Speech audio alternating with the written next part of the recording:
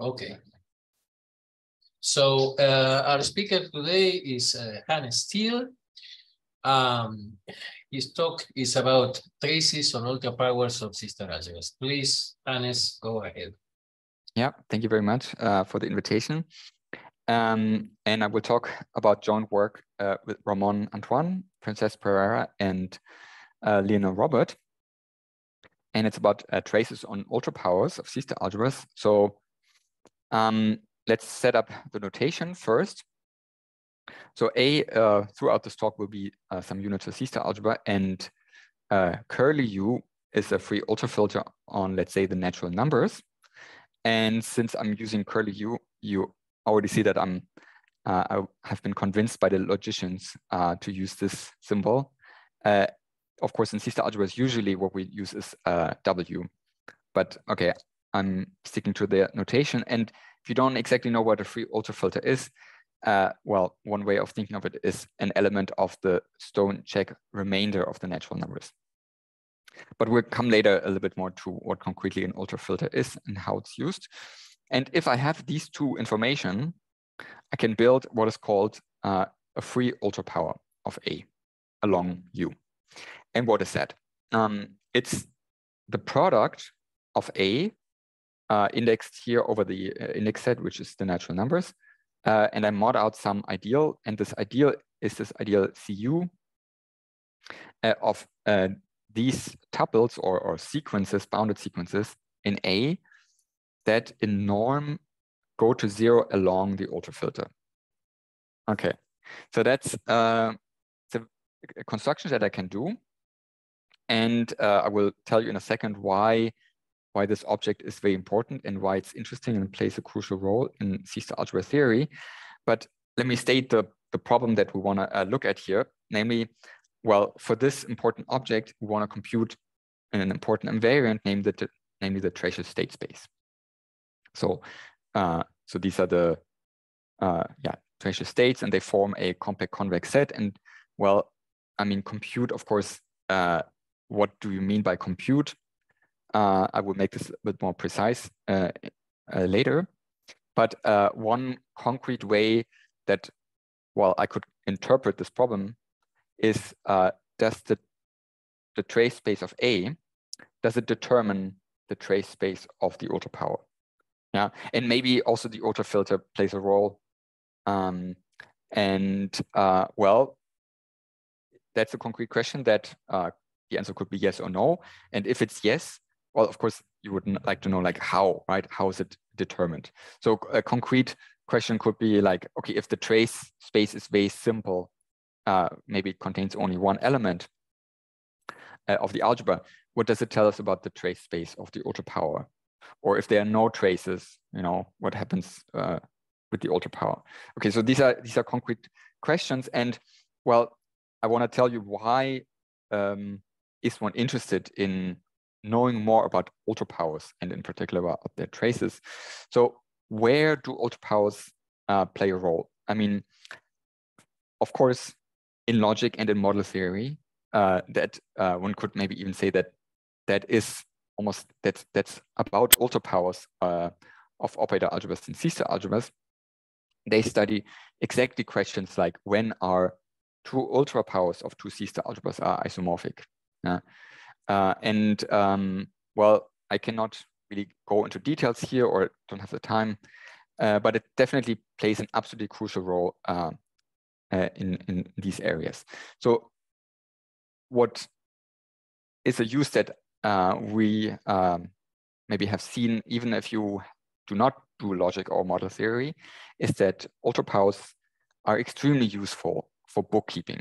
Yeah, and of course that's somehow make it sound like it's not so important, but I mean bookkeeping is actually sometimes half of the work, because if you cannot do that in a nice and convenient way, you might not be able to prove certain theorems, because well, writing them down would just be so complicated then that you well, couldn't do it feasibly. So one example of this very convenient bookkeeping is the following theorem of Robert that I really like, and it's a characterization of nuclear dimension. So maybe you know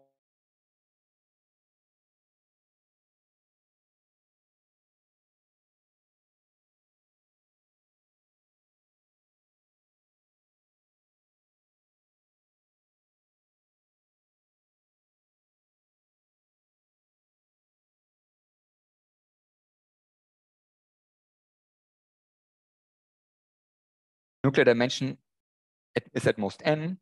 And if you don't know how it's defined, you can use the following as the definition. Precisely if there are finite dimensional C-star algebras, many of them, FJK, and CPC order 0 maps. So these are completely positive contractive maps that preserve orthogonality of positive elements.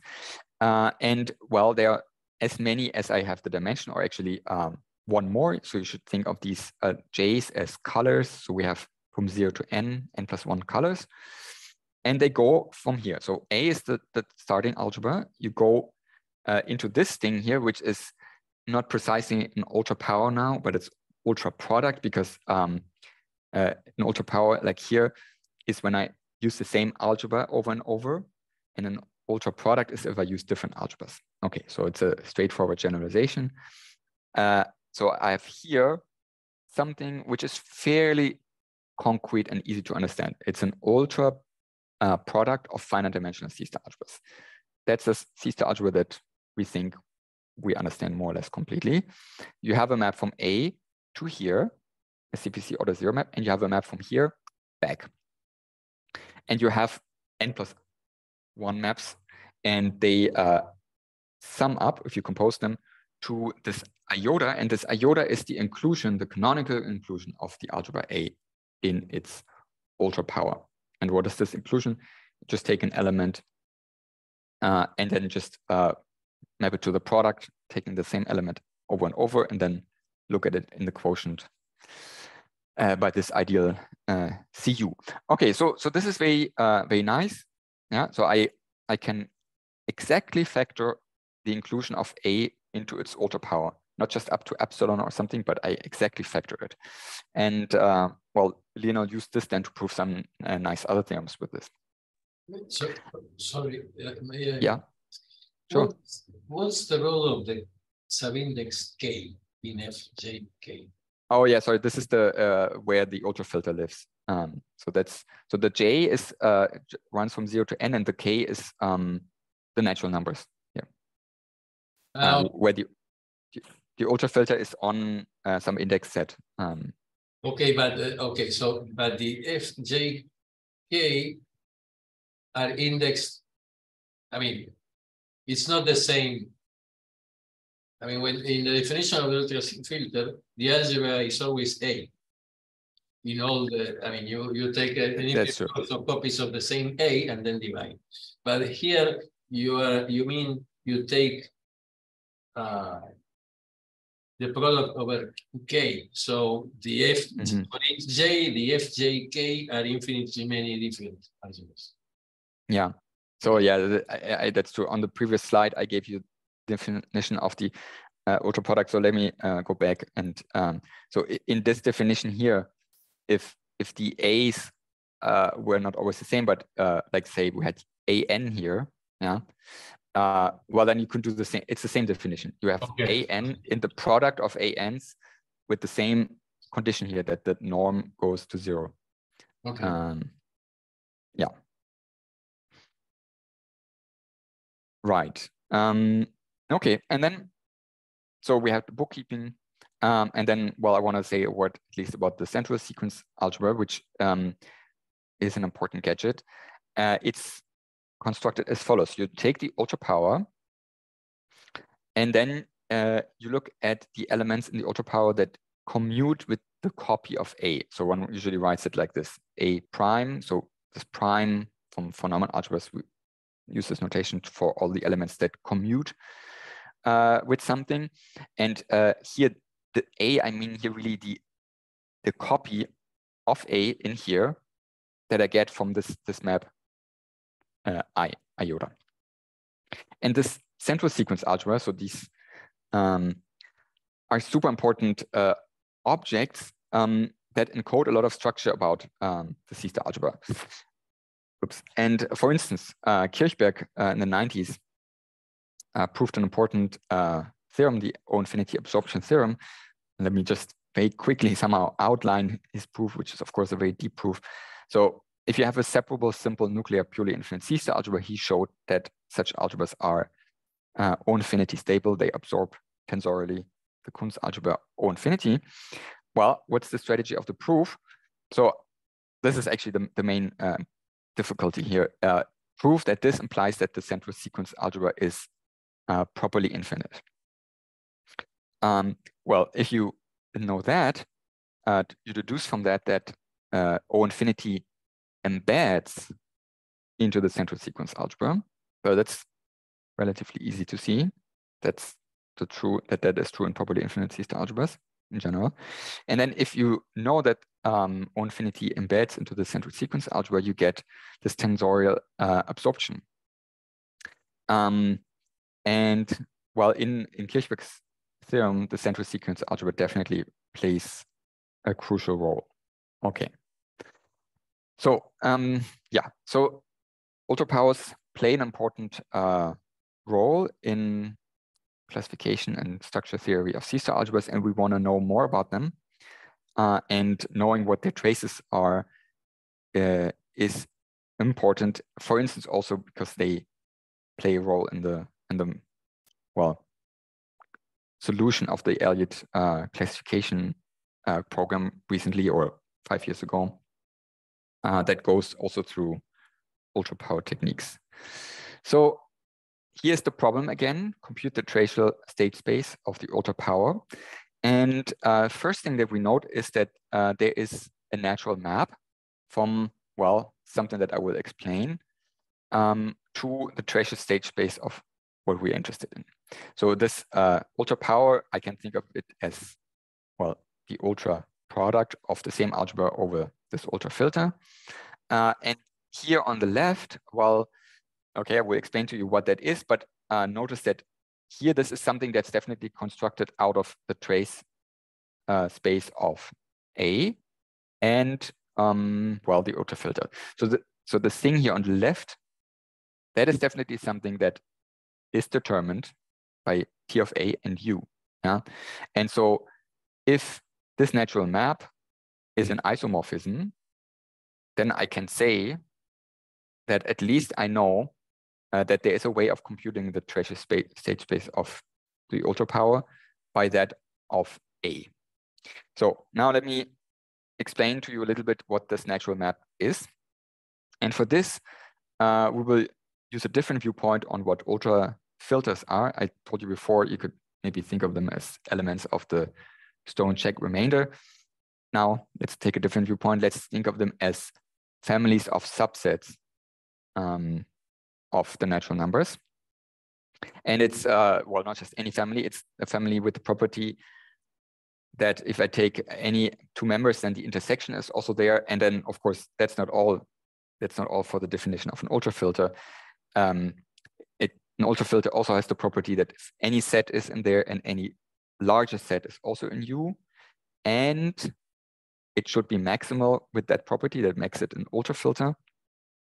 And what makes it free is that it's not just the family of sets that contain a particular element of the natural numbers. Okay, so there's a lot of things that I just said, but what will be important for us now is that it's stable under intersections. That property now tells us that I can think of the ultrafilter as a directed set, and I will use it as the index set for some net.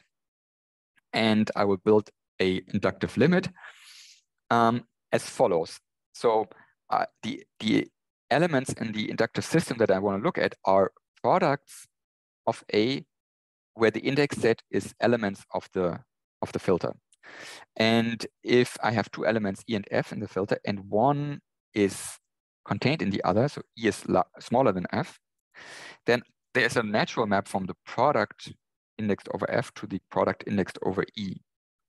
And that map is just, well, forgetting. So it's a quotient map. I mean, taking a tuple of elements indexed by F, just forget the elements that come from the index not in E, and just, well, take the same tuple restricted to the smaller index set. So this is a quotient map here.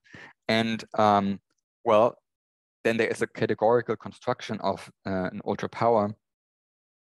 And namely, it's the limit of these products indexed over the elements of the filter and viewing the filter as a directed set. Okay, so this, I think it's a very useful construction of the ultrapower, which is not the same as I said before with this product by some ideal, but it's not difficult to show that they are isomorphic. And well, using this viewpoint has the advantage that, well, we can use the power of category theory, which will give us eventually this map, and it will give us such, not just some map, but a natural map with this, that natural map phi here. And it also tells us what the left-hand side should be. Namely, the left-hand side is what is called an ultra coproduct. So I just have to turn everything around. And I use the categorical definition. Of course, there's another one as well, but let's use this one now. And then the ultra coproduct of a compact convex space, here I take the trace space, is now it's an inverse limit, because everything turns around, again over the same net U, and then it's the inverse limit of coproducts, not of products. And then here, this is the coproduct in the category of compact convex spaces. So one has to be a little bit careful what that is. So I mean the categorical coproduct. So what it would do essentially on the extreme points there would be a disjoint union, but it's not a disjoint union of compact convex sets. So it's yeah, well, it's the coproduct in the right category. All right, that's what it is. Now, what is this natural map now? So it goes from, well, an inverse limit of coproducts to traces on a direct limit of products. And it essentially comes out of category theory. So this large diagram should somehow convince you of that. So let's look at this. So here I have, up here in the first line, I have the inductive system, which constructs me the ultrapower. So the elements in the limit are, well, the products of A indexed over some subset or some element of the ultrafilter that goes to this limit, which is, as we just saw, this. Now I apply the trace functor. So I apply traces everywhere. So put traces here, put traces here. Now arrows turn around, right? Because yeah, if I have a trace here, it will give me a trace here. So all these arrows here to the right, they turn into arrows to the left. And then I can also, well, here the last line, instead of trace of the product, I look at coproduct of the trace of A. And there's a natural map here. And then I construct the inverse limit. So I have maps here. And then just by the universal property of inverse limits, there will be this map here, phi. So that's why it really is a natural map, and it goes from this to this. And the idea is, of course, that this thing here is easy to compute and this thing here is difficult to compute. And here's the first observation, and this natural map is always injective. So that's good news. Yeah, at least it's not just some crazy map. It's a nice map. It's well, you could think it embeds the computable traces, the ones that we understand, into the traces that we're interested in. So then the question that naturally arises now is this map surjective? Yeah, and well, if it's not, or maybe related to this question of subjectivity, is what is the image? Yeah, and to answer this question, we'll have to recall the following definition of a limit trace. So this construction goes as follows. If you have a sequence of traces on A, for every natural number, I can look at the quotient map from the product of A to A which is projection onto the nth coordinate. And I compose this with my given trace tau n. And then I get a new trace tau n bar, let's call it. And the nice thing is that now these traces all live on the same space, namely on the product of A. Yeah, so given a sequence of traces on A, I get a sequence of traces on the product of A. And now something that's really, really nice with ultrapowers is that I can always take limits along them in every compact Hausdorff space. So the trace space of any trace state space of any unit Closista algebra is a nice compact Hausdorff space. And there I can take the limit along the ultrafilter, and it exists, and it's some element of that thing. So it's a trace on this product. And then you can check that it actually vanishes on this ideal that we had to mod out to get the ultrapower, and therefore it induces a what is called limit trace on the ultrapower. Okay, so that's a standard construction. And well, this notation is not so standard, but we had to come up with some notation. We'll call these, well, lim t, so the limit traces on a U. So this is, well, the traces that I get in this way, but from this construction, and it will be a certain subset of the trace state space. And these limit traces, they have been considered before and studied before.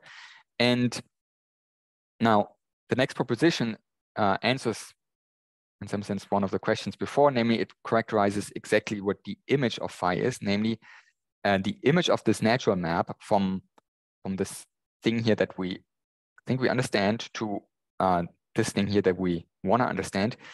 The image of this map is precisely the closure of the set of limit traces, and closure in the natural topology, and that would be the weak star topology here. If you think of it as a dual of a C-star algebra. Okay, well, so that, yeah, answers the question about the image. And well, then the question about surjectivity of the map phi turns into a question about density of limit traces. Right? Because the image of phi is the closure of this, meaning that phi is surjective precisely if the limit traces are dense. And this question here, this has actually been studied before. Actually, not with the motivation that we had, but so, of course, some of the connections are there. And this question in this form has been looked at, and partial solutions have been obtained. And I think the first one was by Ozawa in 2013. And so the answers, the partial answers to these questions are always positive. So they're always yes, if something, under some regularity assumption. So here, for instance, yes, the limit traces are dense if A is exact and C stable. And then this was generalized by and Robert, 2016. Also, yes, if A has strict comparison by traces, which incorporates the result of Ozawa. And then this was even more generalized by Archibald, Robert, and Tiguizes to finite radius of comparison. Okay, so just to illustrate you what this gives us as an example, if you know that your algebra has a unique trace, well then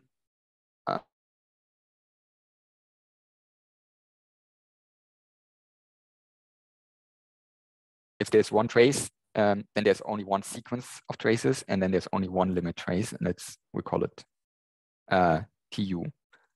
Okay, it tells me that my internet connection is unstable, but I hope you can still hear me fine. Yep. Yep, okay, good. Good, so if then I am in the setting of these partial solutions, so let's, for simplicity, say exact and Z-stable, then the traces on the ultrapower are nothing but the limit traces, and it's just a unique trace. So so let's take any exact z-stable C-star trace. So like the Jiangsu algebra itself, for instance, or UHF algebra. But it doesn't actually have to be simple for this result. So this simplicity is not an assumption here. Then we know that the ultrapower will also have a unique tracial state. Yeah, and so that's an answer, right? I mean, then we know exactly what the trace space is. But now we want to, of course, go on and see how far can we push, in particular, these partial results that you can see here, like an increasing generality. And then the question would be, well, does it end? Like, is there a, is there a limit where you cannot go beyond, or is it maybe always dense, the limit traces?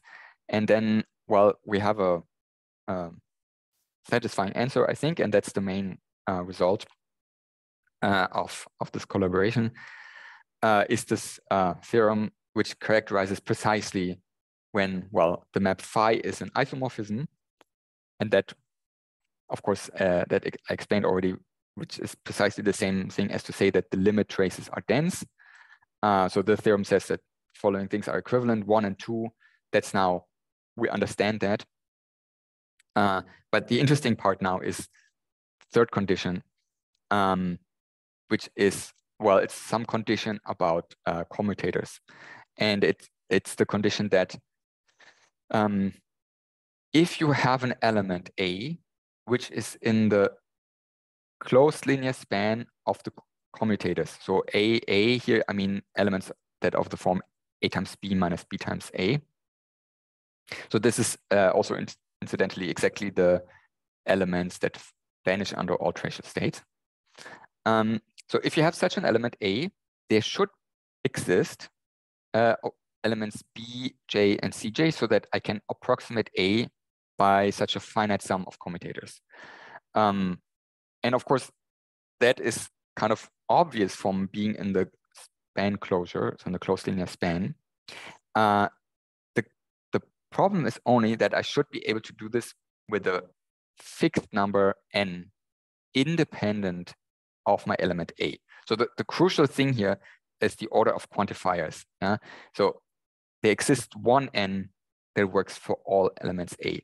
If I would turn this around, that would be a statement that's obviously true. So this number n independent of the element, if I can find that, that means precisely that the limit traces are dense. Okay, so that's interesting because as we will see in a minute, there are C-star algebras, and they had been studied before, where the third condition here fails. So there are C-star algebras, in some sense variations of Wielandson algebras, where this commutator approximation, well, cannot be done with a bounded number of commutators. Okay, and then there's a second part to this theorem. So I'm repeating here. The first one is this isomorphism of the natural map phi. The second condition is here this thing about commutators. And I have to throw in here also slightly technical assumption that the quasi-traces are the same as the traces. So if you're unhappy about this, just assume exactness or nuclearity. And then we can show that these conditions are also equivalent to a condition about the Cuntz semigroup. And the Cuntz semigroup is some partially ordered semigroup generalizing the Murray von Neumann semigroup and constructed in the same way as the Murray von Neumann semigroup, but instead of projections, you use positive elements. And it's well, it's equivalent to a comparison property, which is the following. So if you have any epsilon and any d, natural number d, there should exist a number n such that the following holds. If you have two elements x and y in your Cuntz semigroup, that so head here means compared tracially. So tracially, this element is slightly below so tracially x is slightly below y, then that should imply that x is less than y after an amplification. So after I multiply by some number.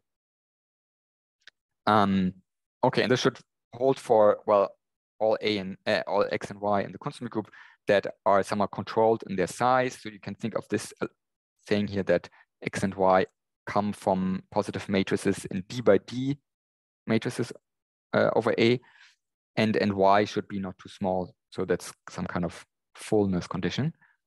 But okay. And fourth condition is a much stronger comparison property than the third one.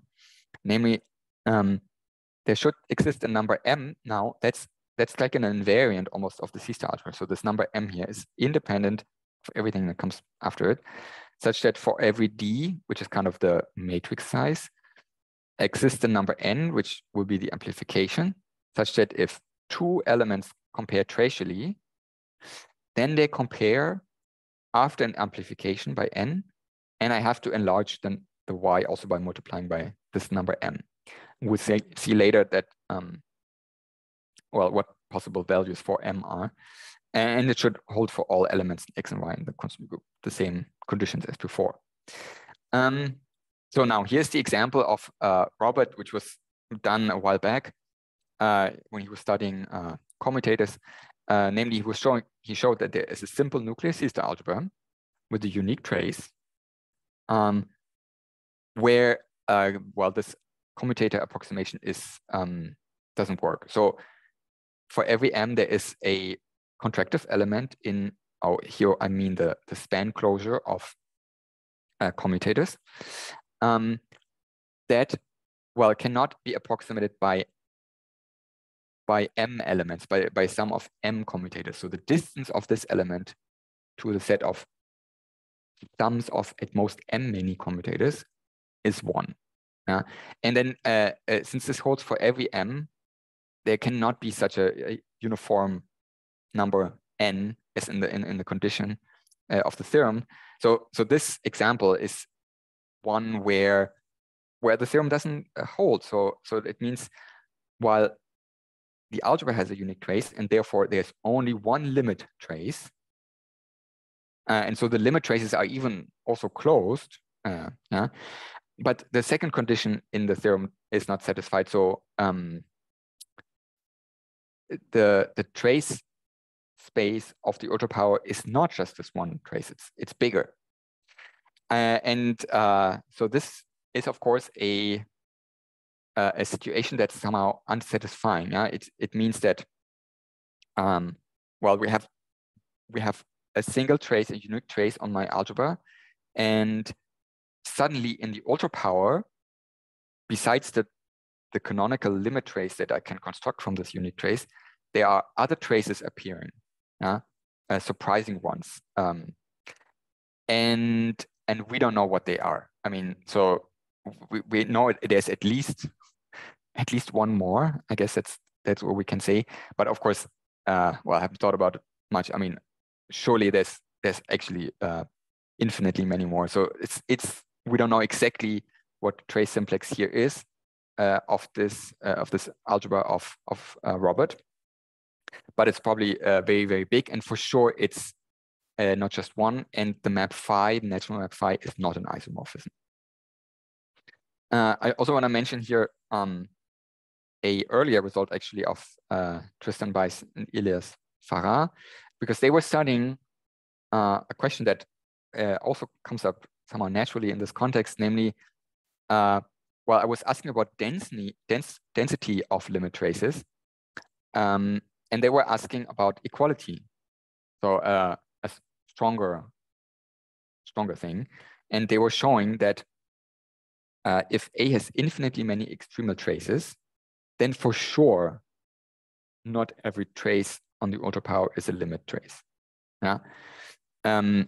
So of course, then it could still be true that the limit traces are dense, but they're not going to be everything. So that's definitely a related theorem that I also wanted to mention here. Okay, now the last 15 minutes or so, I want to connect these results that we have to something that Wilhelm Winter did for, well, classification and structure of simple C-star algebras. And that's this notion of pureness that connects to Z stability. And this, for this, I have to first define, I guess, what pureness means. And so this has to do with certain comparison and divisibility properties in the Cuntz group. So I want to define here what the comparison property is that one considers. And we say a C-star algebra has M comparison.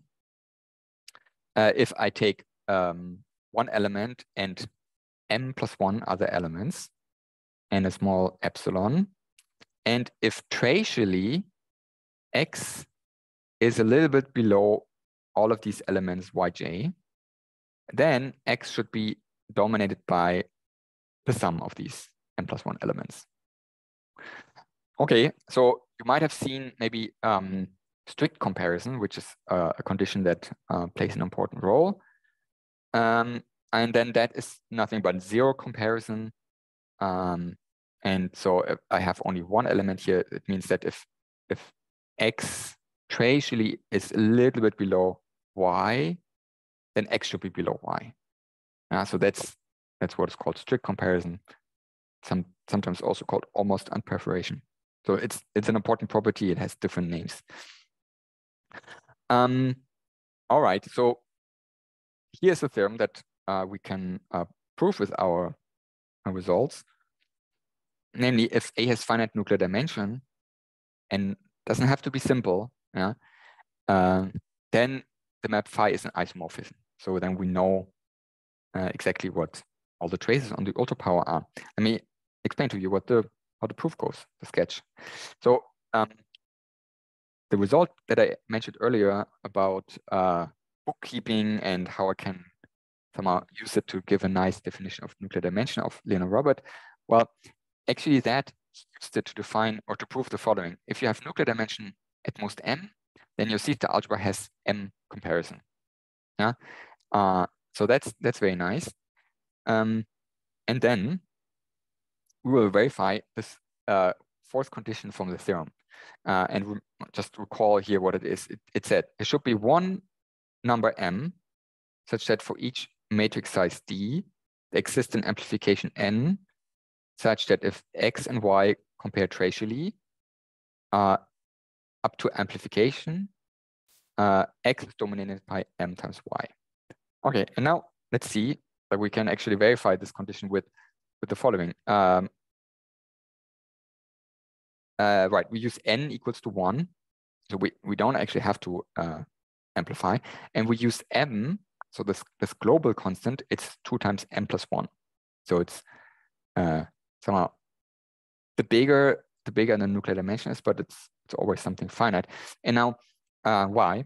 So if I start with X and Y that compare trivially, then, well, I always have this little epsilon here. So I just use 1/2. I mean, and if I want to do this epsilon here, take 1/2, then I should make the Y larger, but it's just, I mean, this is just a simple thing here. So instead of Y, I take 2 times Y, and then I have my epsilon here.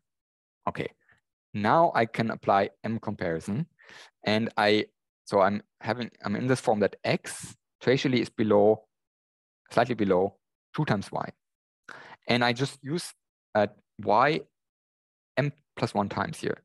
So what I just get immediately from this is that X is less than M plus 1 times this element to Y. So I've verified this here with N equals 1 and capital M 2 times M plus 1.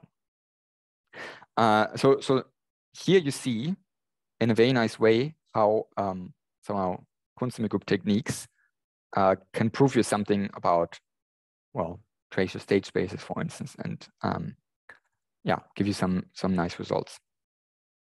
So that was comparison. Oh yeah, well, as a corollary, I guess, yeah, if A is finite nuclear dimension, then the trace space of the ultrapower is the ultra coproduct of the trace space of A. Now let's turn to divisibility. Or we say that A is indivisible, if now, that's also a mouthful, but I will explain it. So if you have two elements, x prime and x, in the Cuntz semigroup, that in this, what is called way below, or a compact containment relation, x prime is somehow below x, and I have a number k by which I want to divide, there should be a new element, y, that, well, it sits below x, k times y is below x, and x prime, which is like an approximation to x, sits below k plus 1 times y, but I also have to add an extra error of m. Oh, and that should have been n here, sorry. So it's n divisibility, and then this should be n here. And what you might have seen is what is called almost divisible, and that is nothing but zero divisible. And essentially what it means is that every element in the Cuntz semigroup can be almost divided by k. So if I have x and I have k, I find a y such that k times y is below x and k plus 1 times y is above x. So you can see here in this relation, yeah, that, well, the element y, it really wants to be something like 1 over k x. But, you know, in the Cuntz semigroup, or also in K theory, right, you know this, that you might not be able to exactly divide by something, but only almost. And then that's often good enough. We call it almost divisibility. And then if you cannot do this, but even with a bigger error here, then when we call it indivisibility. And then the combination of these two things, that's an important definition of Winter. We say a C-star algebra is Mn pure if it has M comparison and N divisibility. So both. It has some comparison and some divisibility. And if it has the best of both, we say it's pure. So A is pure if it's 0, 0 pure, which 0, 0 are the best of these comparison and divisibility properties. So pure C-star algebras, these are the ones with the best comparison and best divisibility. And Winter in 2012 proved his famous theorem that if A is simple, separable, locally finite nuclear dimension, and Mn pure for some numbers M and N, then the algebra is Z-stable. A locally finite nuclear dimension means approximated by sub-C-star algebras that have finite nuclear dimension. Important class of algebras where this is automatic is the inductive limit of subhomogeneous algebras, for instance. And there, this is automatic. And then it's also automatic, of course, if the C-star algebra has finite nuclear dimension. And then kind of as a corollary of this theorem, you get what maybe you know better as Winter's theorem, namely that if you're simple, separable, and have finite nuclear dimension, then you're Z-stable. Finite nuclear dimension almost immediately gives you Mn pure. That's also one thing that he does in the paper. I already mentioned that Robert shows that finite nuclear dimension implies M comparison for some M, and then you also need divisibility, and you can show it. But notice that Z-stability implies pureness, and that's actually an earlier result of Mika Rödam. If A is Z-stable, then A is pure. Okay.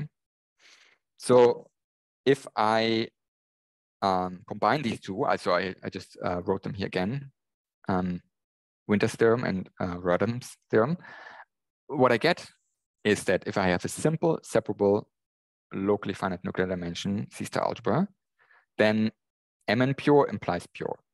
Yeah. So if I, under this assumption, if you have just some comparison and some divisibility, you have the best comparison and best divisibility.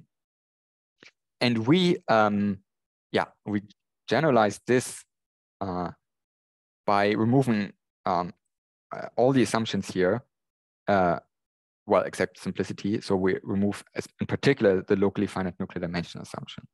So we show that just if A is simple, then Mn pure implies pure. And this is really a theorem now that applies to non-nuclear and non-exact C-star algebras as well. So, and how I would interpret what this is saying is that, well, as soon as you have a little bit of comparison and a little bit of divisibility, then you have best comparison and best divisibility. Or put differently, if you have a simple C-star algebra that's not pure, then it has to either fail in its comparison properties drastically, like it has to have really bad comparison properties, or it has to have very bad divisibility properties. So for an algebra not to be pure, and so for instance not to be z-stable or something like this, you have to fail in at least one direction, comparison or divisibility. This is one way of interpreting what this theorem here is saying. And so the proof, it uses the techniques and the ultrapower techniques that I showed you earlier.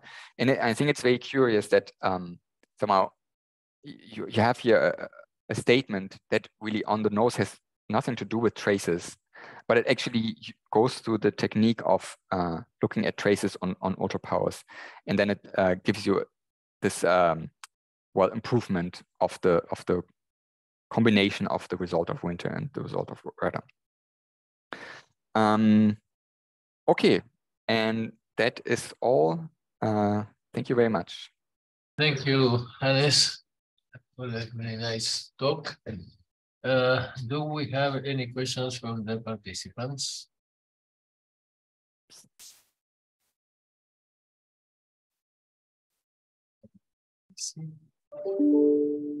I have a very stupid question.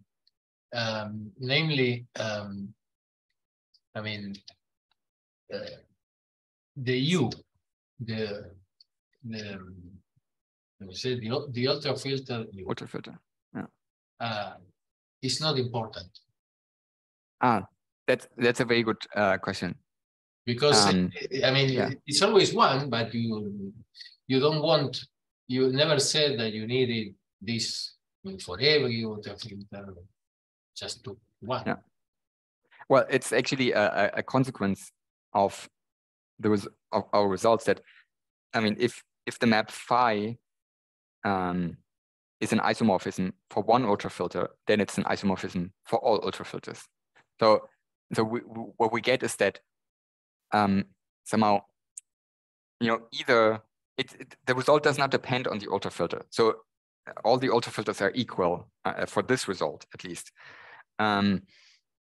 Although we're not, of course, we don't, in general, it's not true that all ultrapowers are isomorphic. Yeah?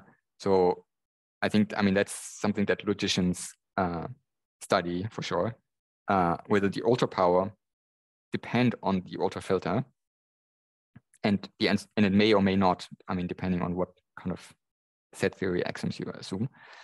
A different question would be, does the trace space of the ultrapower depend on the ultrafilter?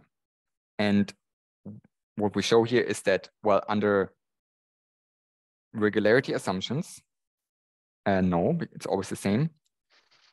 Of course, if you don't satisfy these regularity assumptions, so for instance, Robert's result, then this one here. So I guess here we can't answer it. Potentially for this example, the trace space of AU, it's wild and it could depend on U. Okay, my suspicion is that it still doesn't depend on U, but this we can prove at the moment. Yeah. What about, for example, in Kirchhoff's theorem that you mentioned? Yeah. If he proved this for every U, use it for, yeah. for some U. for every, this is independent of U. Yeah. So this embedding of O infinity. Yeah, of O infinity. This is really what's it? Yeah. No, this is here for every U. Yeah. Yeah, but you just need it for one U to conclude this. You need it for, but it's, I guess it also comes out of the theorem. It's like you need it only for one. That's true. But if you have it for one, you have it for all. Mm-hmm. So yeah. Yeah, exactly. So it's essentially, I think it's, if that's exactly the question, what people do in model theory. Everything that you can, that's axiomatizable, and whatever that means now. Every property that's axiomatizable, that will not depend on the ultrafilter, I think. I don't know if there's any logician in the audience that would say that I'm not saying that correctly, but I think this is maybe roughly what they're trying, or what they're doing. But then of course there are properties of C-star algebras that are not axiomatizable. So then it might still be true that two different ultrapowers are not isomorphic, although they have all the same properties that are axiomatizable. Yes. So for instance, with real rank 0 would be something like stereo rank 1. So like if one ultrapower has real rank 0, I think then all of them have. So, these are the kind of statements that I think can prove with model theory. Yeah. Okay. Are there any further questions in the chat? I have a comment. This is David Sherman. Hi, Hannes. Hi. Just that really the first kinds of results like what you're doing go back to the people in Banach spaces at the end of the 70s and 1980s, because they knew that C of K Banach spaces are an axiomatizable class. So if you take an ultra product of C of Ks, then you get some C of K. And so they were trying to figure out what is the K. And actually, your theorem, not the algebraic part, but the first parts of your theorem, I think were proved in the abelian case before 1980. And so it just, for a historical perspective, I guess, how do you take a bunch of K alphas and then compute what the spectrum of C of K, the ultra product of C of K alpha is. So you have to do some kind of topological ultra product or co-product, and that's just the abelian case, which isn't really what you're interested in. But the fact that this topological ultra product is dense in the spectrum of the ultra product, right, was done long time ago in the Banach space case. Yeah, that's a good point. And of course, I also should have mentioned that ultra power techniques are absolutely fundamental in Banach space theory, and that's also where they maybe were developed first, before they were developed in C-star algebras and operator algebras. Yeah, for sure. Yeah. Now that Banach, as opposed to C-star algebras, I mentioned, when you showed this slide that we're looking at now, I remembered I saw years ago, I was interested in operator ideas, and saw people like Dykema, Wojcicki, Figiel had results of the sort in this operator idea or in this algebra. Every commutator, I mean, everything in the linear span of can be written as a sum of 3 commutators or 24, or I mean, I don't know if such results make sense or amount in C-star algebras. Yeah. I mean, you see, there is a number here, and knowing what this number is interesting. Yeah, but there is approximation, right? Okay, that's true. But so here it's approximation. It's sometimes it's you true know that that the span of the commutators, yeah. everything in the span of the commutators is a sum of the fixed numbers of commutators. So it's even better, yeah. Oh, So and that's true. I think people have studied this a lot, like for B of H, what it is, for Norman algebras. You know, I think it's. I mean, they're good bounds, right? As you say, like some numbers, like 16 or 5 or something. And Leon Robert also has studied this. And I think for Z-stable C-star algebras, if I'm not mistaken, I think 7 is the number that they can do. So like here, this N, this is for this version, though. I think they can do with 7. Of course, probably that's still not the best, right? I mean, so at the end, it's probably 1, 2, or 3, or something very, very low. But to get lower bounds for this is very difficult. So it's you can show examples like this one here where, well, it's infinity somehow, you cannot do it, or you get some upper bound which I don't know seems to be around 10 or something like this, and then the optimal result is probably getting it down to 2. Like everything in the